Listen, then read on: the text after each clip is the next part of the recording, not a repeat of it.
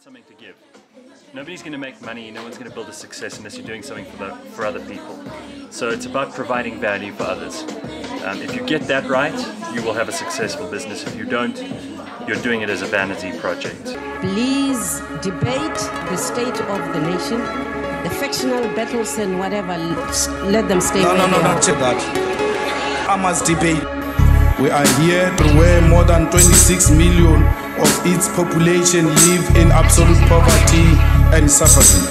I'm out here with these luxuries. Yo, Marco Bluli here on the airwaves. It's cliffcentral.com, man. It's such a blessing and a treat to talk to you guys. We have such an interesting show for you today, man. You guys won't even believe it. Echo phone, Frau. Why does he deliver his speech in a white man's language of English, not in his own mother tongue?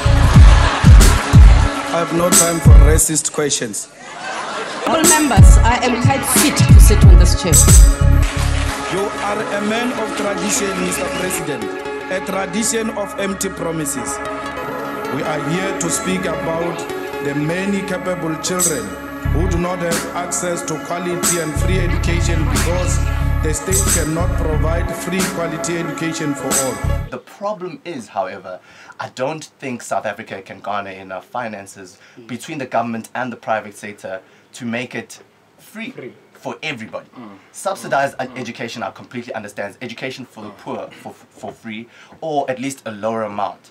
But as a whole, universities run on resources and research which cost a lot of money, especially from the private sector, because a lot of private sector companies invest in universities because the research output develops their business, pharmaceuticals, etc. When we talk about pharmacy departments. What kind of pharmaceuticals we talking about?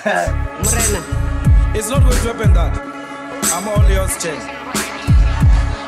I don't know if can anything that's from that. Even police, not that I blame them 100%, but sometimes I live in a million on the table.